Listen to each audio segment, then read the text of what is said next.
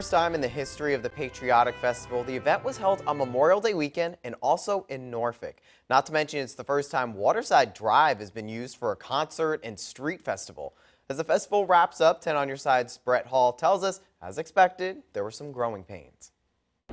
Country superstar Morgan Wallen just about to finish up his hour-and-a-half-long set here along the first time ever Waterside Drive venue. And while I saw a lot of people having a great time at this sold-out show, some say there are some changes they will suggest when Patriotic Festival returns next year.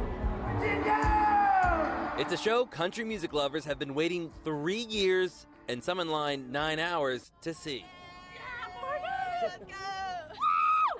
Morgan Wallen's show sold out in less than 6 minutes, leaving Chesapeake's Tim Spang even more thankful he was able to find a ticket recently. Well, yeah, I got very lucky. Can I ask how much you paid? About $600.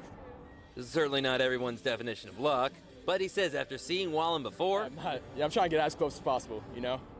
It's going to be a good concert. So. Again, he was far from alone.